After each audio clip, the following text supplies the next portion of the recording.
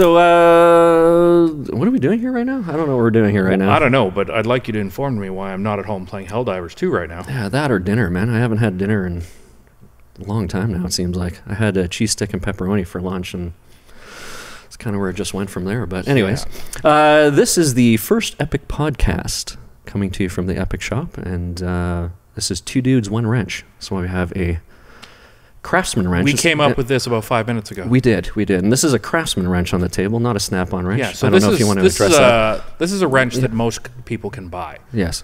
Yeah. If there's still Craftsman or Sears near you. Yeah, that's true. That is true. That'll last. They did close down.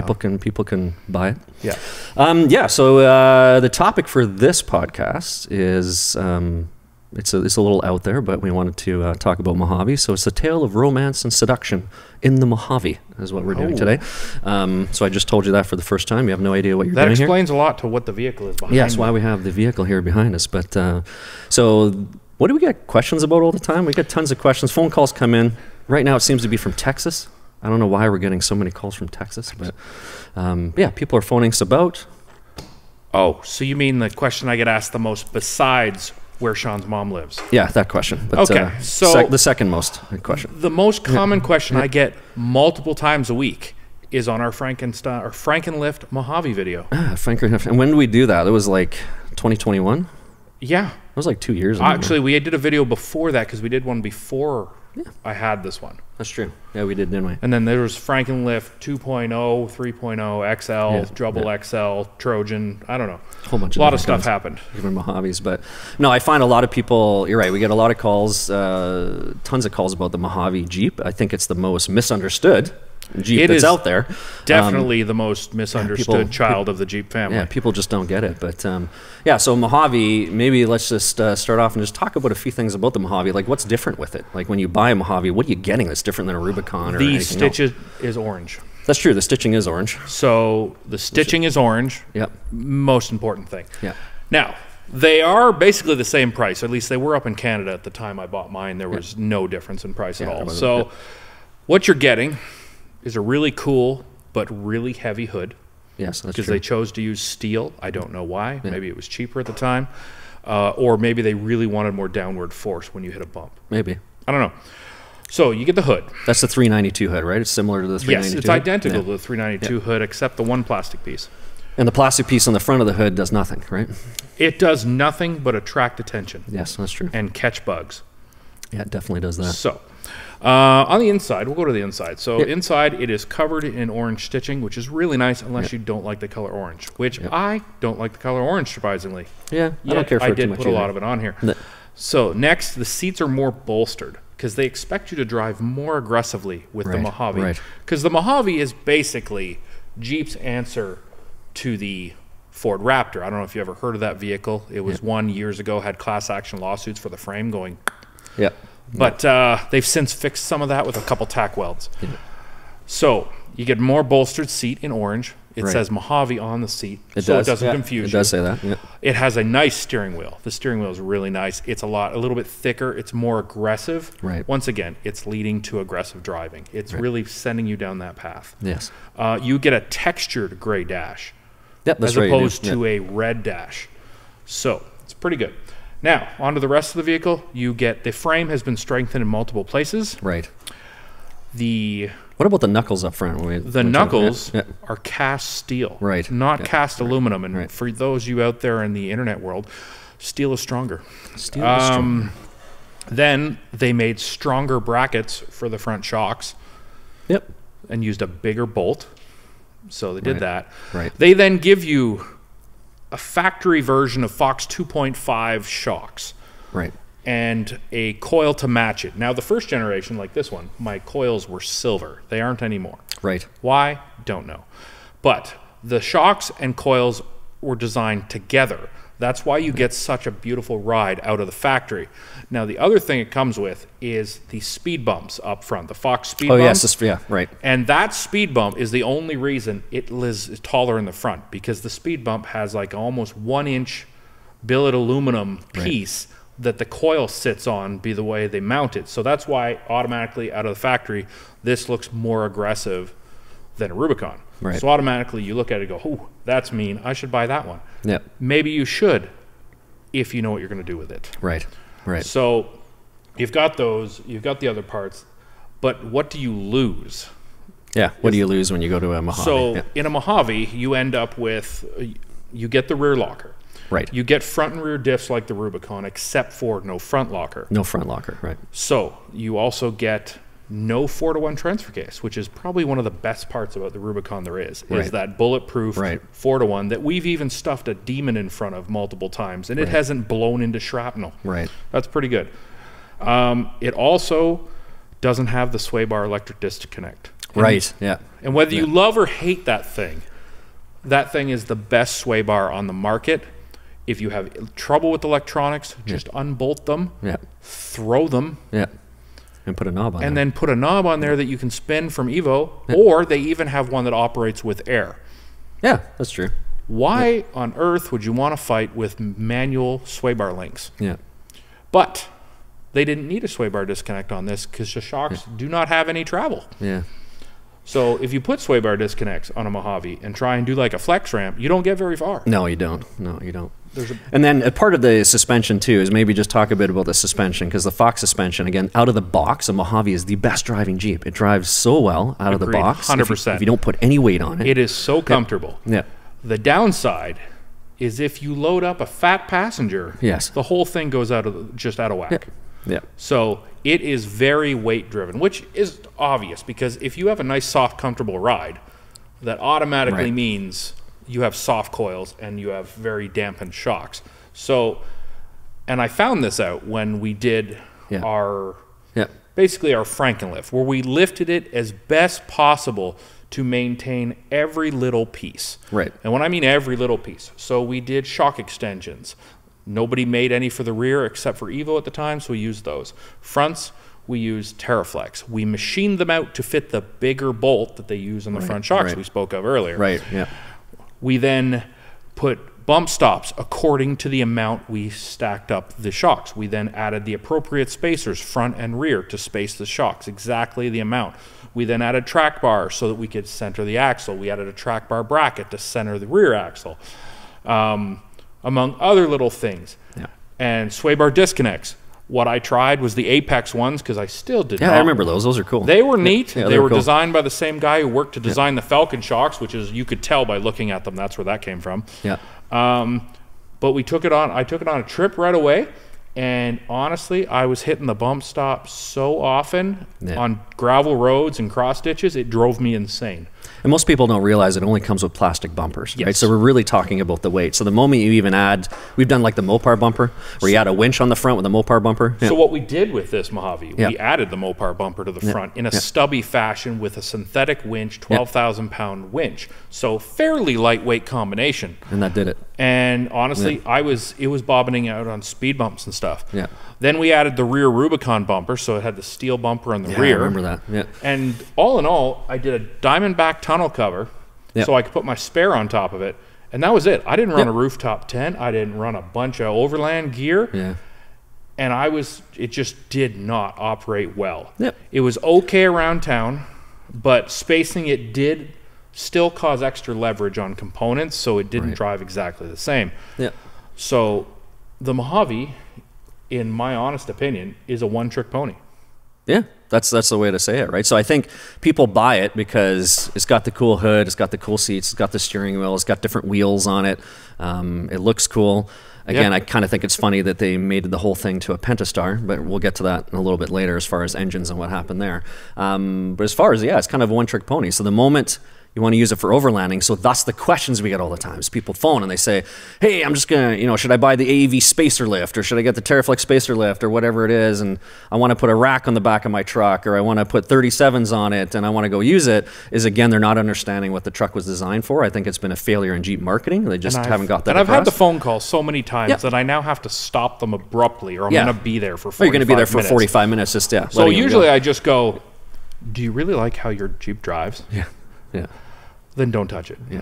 Just leave it alone. Just leave it alone. If you have a Mojave, just leave it alone. Do you want to put a winch on it? Yeah. Or a tent? You bought the wrong vehicle. Then you have to gut the suspension. Yeah. But I paid so much for that suspension. Well, it's really hard for people. Didn't, though. It's hard. Well, Honestly. Again, you look in Canada, the Mojave versus the Rubicon is a little bit cheaper, but you're kind of in the same price bracket. So, but you did get a bunch of upgrades that the Rubicon didn't have. True. So I don't think people made it wrong. I think you just have to understand from the get-go where your game plan is going to have to be. Yeah. You're not going to just like lift it and be done. Yeah. Depending on what you want to do, you may have to add some kind of a sway bar system, a front locker maybe. Now, most people, especially overlanding, you're not going to put a front locker in. No, most people don't need a front locker. Most of the Toyotas out there only have a rear locker. They're overlanding. Yeah, so they're fine. But realistically, like... But yeah, you're right. If you want to go and do the tent and the rack and do all the overlanding, like the camping, and you want to start doing that, you need to throw out the suspension. And that is hard for people because they spend all this money on it. I want the Fox shocks. They think they paid a premium, and that was only in the shocks and coils. Yeah. And it isn't. It is like if you want to put a Mojave hood onto a, like say we did the AMW builds, and you put a Mojave hood onto something, in Canada, that's like $5,000. Yeah, it's expensive. To get all the pieces, to have them painted to match and put them on. You're at like $5,000. Yeah. Yeah. So if you take that into account, I got a wicked hood and a better interior, not including the frame stiffening, the stronger knuckles. Yeah. I don't see you losing because you just didn't use the shocks and coils. Because you buy a Rubicon, you're not using the shocks and coils. Yeah. You're getting rid of those. We have lots of takeoffs here. Yeah, so generally people come in and we usually see a Mojave kind of just resting near its bump stops, or it looks like it's squatting and it hardly has any weight on it at all, and they're wanting to add way more stuff to it. And so we're able to kind of talk to people. Again, we're the only guys that have owned one of these and do this stuff on a regular basis in our area. And so we kind of, as you said, we started with a spacer lift. We started in replacing everything.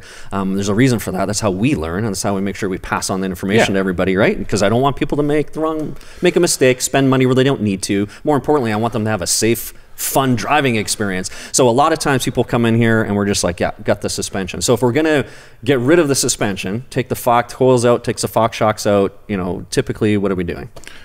So our go-to suspension, we're going to do the same similar thing we do to a lot of people that come here. Now, take tents and everything out of the equation. Say you just wanted to lift it. What I'm going to do, we're going to do a TerraFlex base lift. We don't really do a lot of their big lifts you see with all the different names because a lot of those parts most people don't utilize, so they don't need them. That's like the RT3 or the CT3 or whatever. So I would rather get you out there and you have extra money for gas, because it turns out it's not free. It's not free. So we're going to use that. Gas is expensive. We're going to start with the base kit. The base kit does your coils, your sway bar links, your bump stop extensions, your track bar bracket in the front.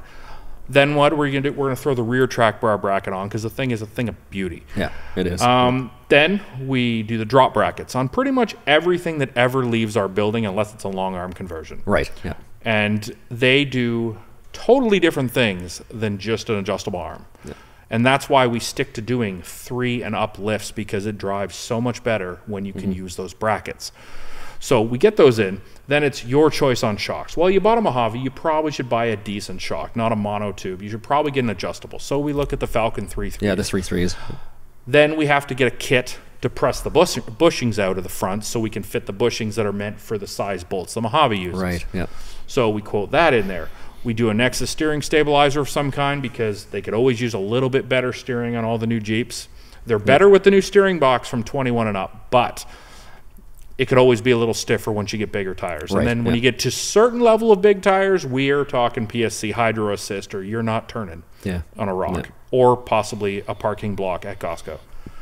What comes up a lot too is people are like, why do I have to do a 3.5-inch lift? Because that sounds so tall. I don't want to do a 3.5. Can I just do a 2.5? And typically we're saying no, because we want you to use the drop brackets, right? So maybe just talk a bit about that too, because that comes up a lot. Price the way we do it, it will cost you about $80 more to do a 2.5 than a 3.5. Yes, that's true. Yeah. And that's because a set of control arms, lower control arms to help with the caster, costs a little bit more than the drop brackets, but only does one thing. Right. Yeah. So we get you some caster, but we don't help all the angles of the control arms to be more parallel to the ground and handle better, and also have a better pinion angle. Yep. So that's why we try to do a 3.5. Now, we always do have some customers, because we do live in a larger metropolis type city. Underground parking. Underground parking is an issue out here, guys. Some people only get like 6 feet to park. And that means you can't even own a Gladiator, because they're over 6 feet stock. Right, yeah. So that's their way of forcing us into little tiny electric cars up here. I just tell people to get a different home. Yes. Yeah. Usually the best But a few upgrade times for it a comes Jeep up. is a new home. You need to with get a new larger home garage, with if a that's taller a garage. possibility. Yeah. So short garages do not. But mix if that's not, we try and accommodate you the best we can. Yeah. So that you can still do the things you want to do with your friends. Yep. Yeah. All in all, the biggest problem with the Mojave is it didn't have enough power for the vehicle it wanted to compete with. Yes, that's true.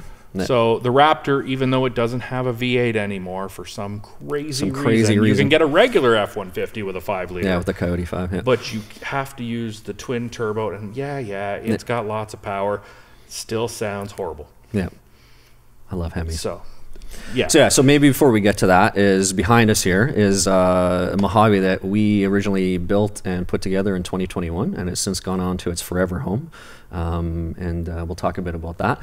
A lot of things we get is we always do these fancy graphics, and we codename everything. Like, you have to have a name for every one of your Jeeps. And so we call this one Fluffy, and it's got a cool werewolf on it. It's a lot easier to remember Fluffy than the VIN number. That's true. That's true. What VIN number is that? Oh, you meaning Fluffy. Yeah. So people ask us all the time, hey, where do you guys get your graphics done, those kind of things. We basically do it ourselves.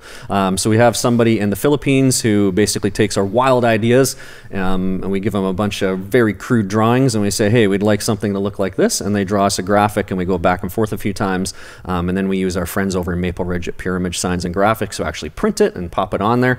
But yeah. What Paul means by the Philippines. Yeah. We didn't fly over there and find a street artist. No, we did not. We like supporting small business since we're a small business, so we use an app called Fiverr. Yep. Use and Fiverr. You can find somebody that will do anything above board. Yes. For you, whether it is some accounting or some video editing or some graphic design. You can find somebody, and we found a couple people we like to use. Yep. And we work well together back and forth with the little edits until it's where we want it, and then we end up probably editing the colors a bit when we get the file. Yeah, just to match and the vehicle then we and the have tone. our one of the shops locally we like to use, Pure Image. Yep. Smack the graphic on some ridiculous location so kids can point at it while they drive with their parents. People will not miss our vehicles, that's for sure. But well, in the sea of Teslas. The sea of Teslas that are out here right It's now. a lot easier to find this in the parking lot. Yeah, it's pretty cool. Yeah, so this is a Fluffy, a 2021 Mojave, in Stingray. We love that color. It's a great color. Yeah, and so we kind of went through, as we said, the suspensions, those kind of things, and then we kind of, as you started alluding to, is the engine, as the Pentastar is so lackluster, and I think that's what's really hurting just the Gladiator in general right now. It needs more power. It needs more power, and so we ended up going to a supercharger setup. And so that was fun. So maybe let's talk a bit about what we did there, because we get a lot of questions because we have some old videos there from 3 years ago, 3 years ago, that show us putting the supercharger on, and people are always asking us, I'm going to do a supercharger, is that a good idea? And our answer is no, don't do it. And so again, you don't know until you try. So realistically, we went to a company that we knew everyone was using back in the JK days, because those days were different. Yeah. And there wasn't enough research out and form information at the time for us to get the proper information to make our decision. So, but all said and done, the engine that's under the hood of this vehicle is not the same engine that's under the hood of a JK. No. Even though it's a 3.6 liter Pentastar. 3.6 Pentastar. It's quite a bit different. Metallurgy is different. Metallurgy is different. The oil it takes is different. The thinness of things is different, all to make it lighter and more fuel efficient. Correct. Yeah. Which also makes it not want to handle boost really well. Yeah. So, learn from my experiences that lasted a year. That was an experience. It was driving right when we had it in there for what, maybe a couple days a month we had it driving right, because it kind of depends on... It was about a couple weeks at a time. Yeah, like it depends on your elevation you're at. It did not like elevation. Did not like elevation at all, and this is where we live. We live in British Columbia. We have mountains everywhere, so every time we drive up a mountain, it would... When I go to the Starbucks drive-thru, I have to change like 1,000 feet of elevation. That is true. That is true. Like it's crazy out here. It's kind of like Colorado, but we have an ocean. Yes. So, oh man! But you know, the number one thing I loved about it is the sound. I love scaring the crap out of people. It sounded super cool, and the dump valve. The dump was amazing. Wild. Oh, it was so amazing. Like I don't think it was literally like a Dyson on reverse. Yeah, it was nuts. Yeah, I just love scaring people with it. It just sounded so cool, and it had a lot of pull. Like and it was fun to drive. It was really was fun to drive when it was happy. Yeah. And then kind of the nail on the coffin after going through all the problems and tuning and stuff like that, Couple is camshafts. yeah, a couple camshafts happen too. Yeah, 8 upper Yeah. cams. But again, that happens on Pentastars anyways. Yes, regular Pentastars have a tendency to chew up the cam Chew up shafts, cams. but you wouldn't see it as quickly. Usually you see it 80,000 kilometers. That's what, about 50-something thousand miles. But we were seeing it pretty damn quick after we put were in there. just below or above 20,000. Yeah, so we were seeing it right away. So we replaced cams. Kilometers. Yeah, kilometers. Just Google it; it'll change into miles. Yeah. Yeah, so once we did that, I think the ending was that we sent you and Sean down to Anza Borrego in California, and we had also done a supercharger. Even though we said, Sean, please don't do this. Please don't make us do this. But we did. Like, we ended up putting a supercharger in his, and you guys went on a trip to Anza Borrego, and maybe talk a bit about how that went, because on the way back it was the phone calls. I did a lot of service work in an O'Reilly's parking lot. They were very helpful at the time. They let me dispose of all the fluids I took out. Oh, that's nice. And they didn't mind me servicing in the parking lot 2 vehicles at the same time while Sean watched me. By all means, make friends with a mechanic. It'll save you a lot. Don't try and pay him in beer. Yeah, don't do that. Yeah. If he's a good mechanic, he has money to buy beer. He doesn't need to be handed beer. Yeah, yeah. Donuts, though, help. Oh, Donuts do help. Oh, my gosh.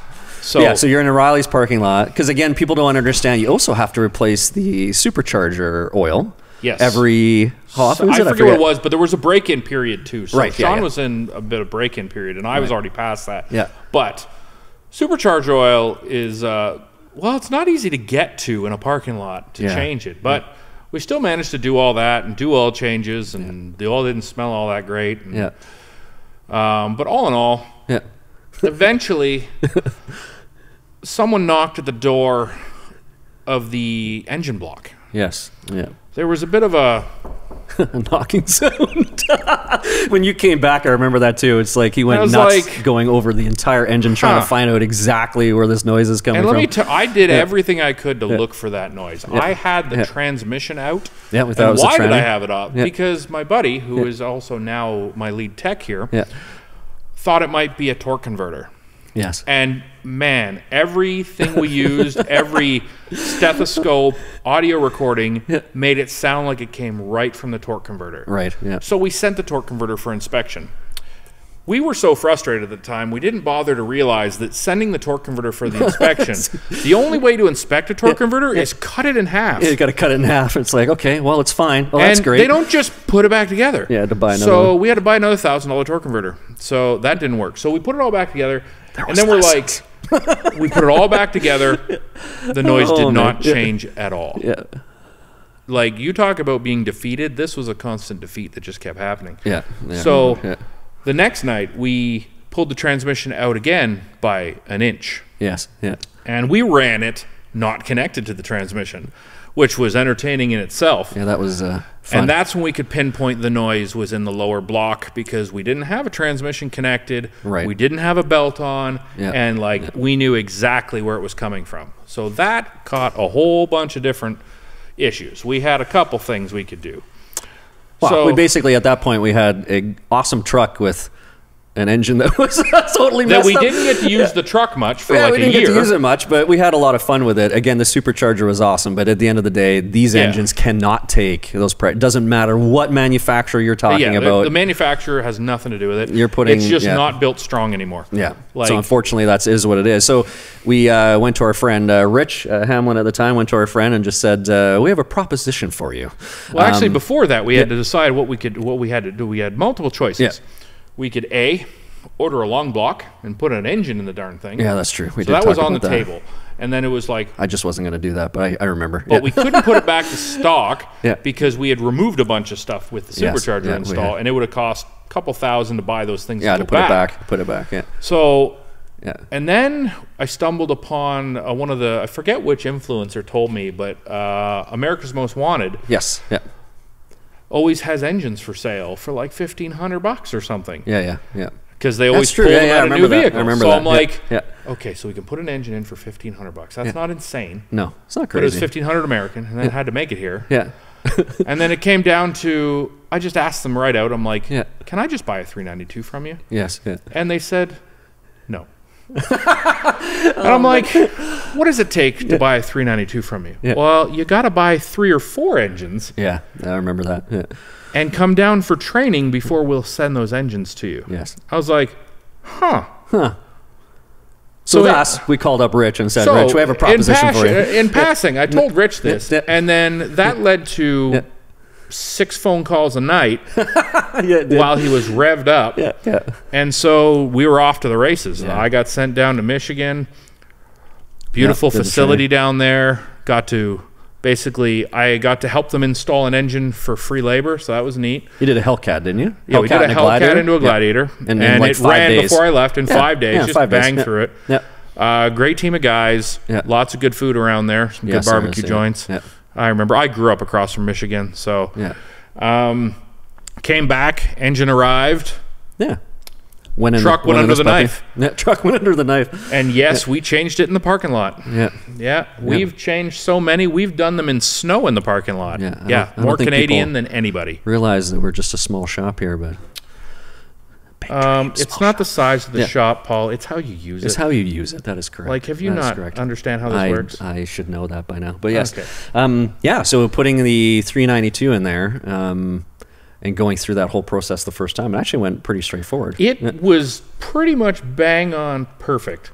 Like, I don't think we had a hiccup. The only hiccup was I think waiting to get the PCM back to start it. So you got to send the PCM back to them, the original one. They send you one back. And then that was like, I think that was the longest. Everything went in and was done with like a flawless, which is a major undertaking to begin with, and we had no problem with it. And then it started, and it was mean.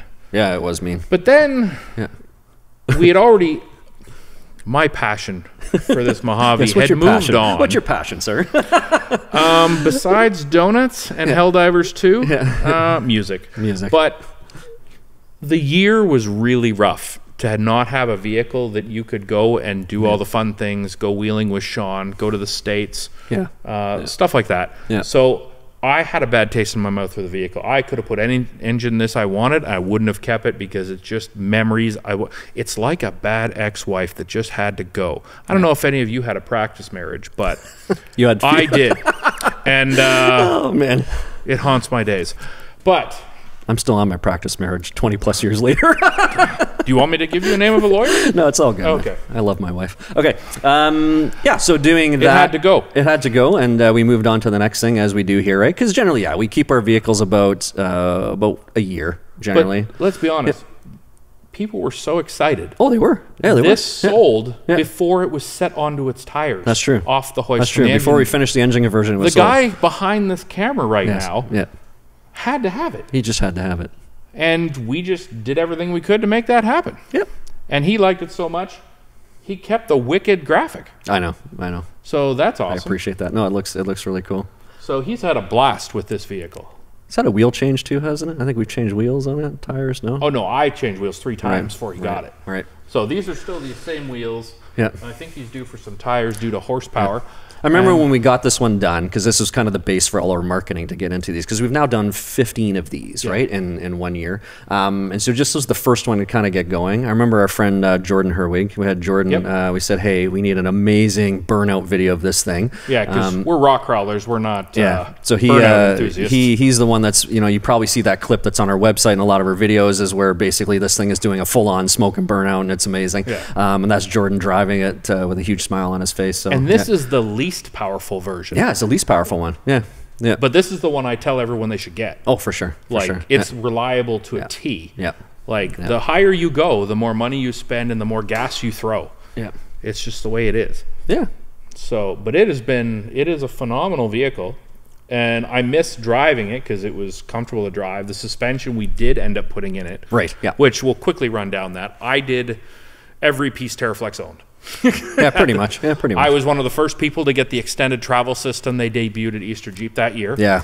So amazing rear travel. It's like 17, 18 inches of rear travel. It's insane rear travel. So it's got all the control arms, 3.5-inch coils front and rear. Plus we spaced the rear a bit because to compensate for the Mojave speed bump. Then obviously the fully adjustable Falcon shocks, steering stabilizers. all the upgraded kits. Oh, the track bars I think are done. Yep. And yeah, everything. And then it has a drive shaft that was done with the 1350 drive shaft. The V8 put in. So that's in there. Yeah. But all in all, the thing just goes. Yeah, it's a lot of fun to drive. 37s, which is my go-to size. I don't believe you need a bigger size than that. I've never not got where I'm going, no matter who I'm with. Yeah. So it's great, and depending on the vehicle, not this one, yeah. you can fit them under the bed.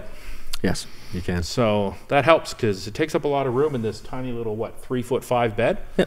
Yeah. And so just being fully clear with people on this Jeep, it's got a lot of kilometers on it. This thing has seen a lot of action. And so what's broken on it right now is we've got catalytic converters. Oh, right? yes, the catalytic converters. Yeah. It had so much fun off-road, it shook the cat to death. shook him out of it. Just one of them, though, so it still has one. But Yeah. we have new ones to go in, so we're going to get that Yeah, they up. replaced them under warranty and sent them to us, so we just have to get them in The there. factory steering, after, it's probably over 60,000 kilometers on this now. Yeah.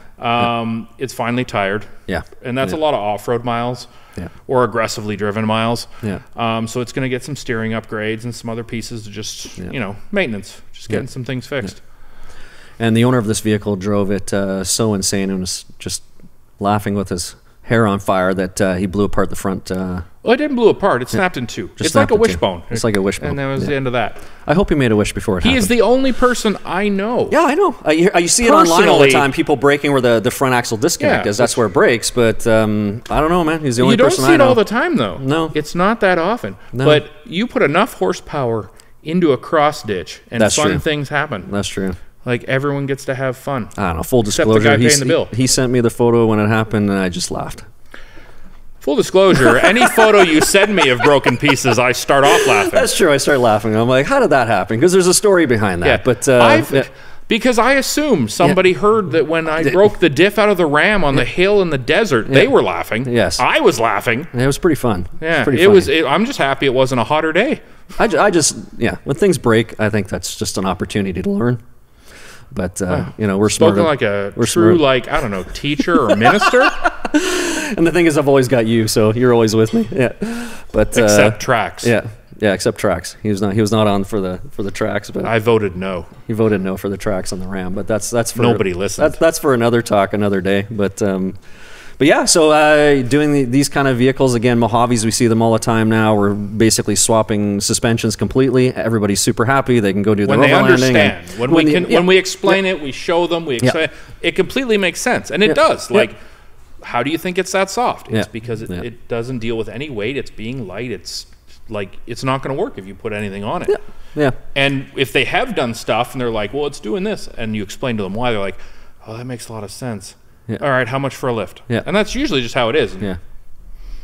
Yeah, so we've been doing this. We do this quite a bit because, again, the Mojave, at least up here in Canada, is pretty damn popular. There's quite a few of them. Yeah. Everybody, it's a beautiful looking truck. It's a great truck. I would own another one. Yeah, they're just awesome. So, but so that's kind of what we wanted to talk about today. Is our first podcast. Just to put all that to bed. Yeah. Feel free if you still have questions on Mojaves and what you should do to it. Give me a shout. I spend half of my time doing it, and I still haven't started that 900 number. No, you haven't. Yeah. For those of you millennials, that's when you could call and talk to fancy women at night and be charged per minute.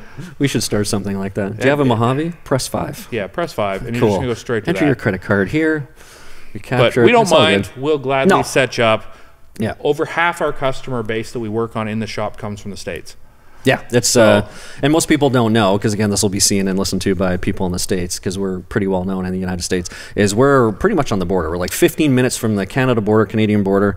If you're in Blaine, Washington, you could hit me with a rock. You could, pretty much, yeah. Don't hit me with a rock, please. It's just not nice. But yeah, so that's essentially people come up here, and so we've had so many people come up. We've had Texas, North Carolina, Idaho, Montana. Lots of the states Nevada, surrounding Washington. Yeah, obviously. You get your Washington, Oregon, kind of California on the West Coast. But yeah, we have a lot of people come up here, get their vehicles modified, drive them back across the line. We'll give you all the paperwork, even stuff to get the tax back. Unless you don't pay Canadian tax. You save money because Canadian dollar's worth nothing. Yeah, so we're doing and exactly for that is our Canadian dollar is so depressed right now that American cash is worth quite a bit. So so that's generally, hit us up, call us, whatever you need to do to talk about it. We love talking Jeeps. It's the one thing we do here. But yeah. So that's our episode for episode number 1. Number 2, put in the comments below, or just let us know, or hit us up on what you think the next podcast By all should be means, about. if you want to let us know what you'd like us to talk about, or Yes. if your mom has some suggestions, Yeah, or ask your wife or mom. girlfriend, I Ask don't your mom. mind. I'm not an ageist person. No, we don't mind, man. We're for all ages. I'll flirt with anyone. We're for all ages. It's all good. But yeah, so I think we'll wrap it up there. Just wanted to thank Beardo, or Stefan behind the camera. He's an amazing friend of ours who put this all together with these fancy microphones. Don't worry, we'll get him set up on a computer so he can Google shit as we need it. Yeah, exactly. We'll do that kind of thing. That's like the next phase. We'll be calling things out to him, whatever. But Yeah, we've got plans, guys. Yeah, but huge thanks to him for purchasing this truck, keeping it in the family. I really appreciate that. It's been a lot of fun. We've done a lot of learning on this thing, being able to see it reach high kilometers and go on adventures. So that's great. And then thanks for doing all the microphones and the lighting and everything in here. Just awesome. Couldn't have done it without you. So thanks, bud. Yeah. So I think that's we'll call it a wrap. But that works. Very good. Good talking to you, man. Helldivers. Let's do it. You have been listening to Tales of Romance and Seduction in the Mojave. We're 2 dudes, 1 wrench. If you'd like to support our team, check out our website at epic-4wd.com, where you can purchase products for your Jeep Wrangler or Gladiator, lovingly crafted by Canadians with above-average intelligence. Stay tuned for more tales to come. And most of all, tell your mom we say hi. And thanks for the cookies. We really appreciate it.